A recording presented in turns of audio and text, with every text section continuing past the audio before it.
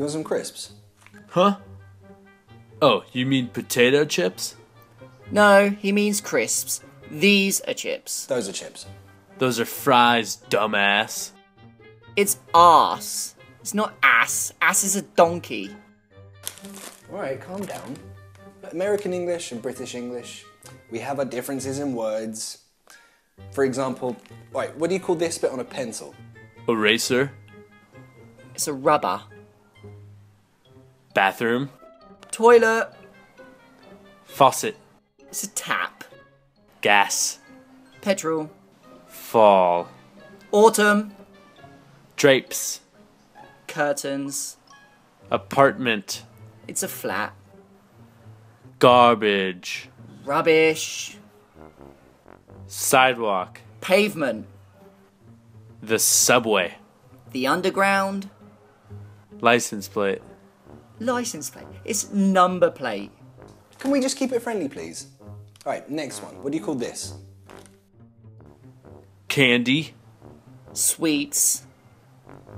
Closet. Wardrobe. Elevator. Lift. Jello. It's jelly. Jelly. This is jelly. No, that's jam, dickhead. You're such an idiot. Ow! Whoa, whoa, stop fighting. He started it.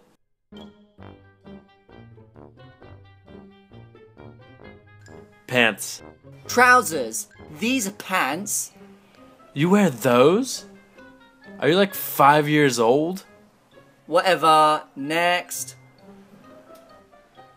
Sneakers. Trainers. Trunk. Boot. Diaper. It's a nappy. Nappy. Soccer. No. You can't say that. It's football. Ow! Don't ever say soccer again. Alright, don't cry about it. I'm sorry. What language do you speak again? I'm leaving. Exactly. English. You're such an asshole. Okay. I like asshole. I like the way the Americans say asshole.